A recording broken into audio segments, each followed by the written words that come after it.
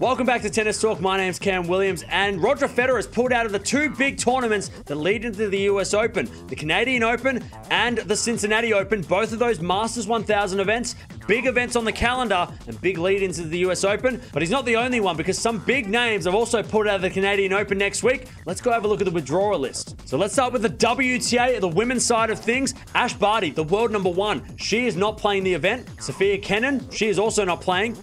Angelique Kerber, Naomi Osaka, she's also pulled out, and Iga Swiatek will also not be featuring in Canada next week. Going over to the men's side, and there are some massive names from the men. Matteo Berrettini, the final of Wimbledon, he is not playing the Canadian Open. Carreño Busta, the bronze medalist of the Olympics, he's not playing. Coric, also not playing. Novak Djokovic, the world number one, he's out. Of course, Roger Federer is out, as we just said before. David Goffin also gone.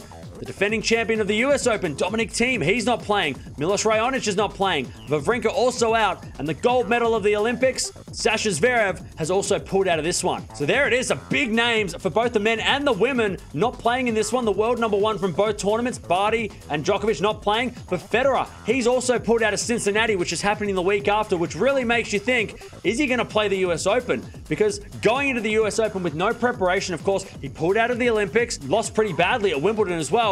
How is Federer going to feel going into the US Open with no preparation? Is he going to risk it? And how bad is that knee? We don't know exactly. All we know is that he's pulled out of two big tournaments leading into the US Open. Let me know down in the comments below. Is this the beginning of the end for Federer? Do you think he's going to play one more season? Or do you think this might be his last season? Let's hope not. Let's hope he plays one more year at least. So Roger Federer has pulled out of two of the biggest tournaments leading into the US Open. Is he going to play the fourth major of the year?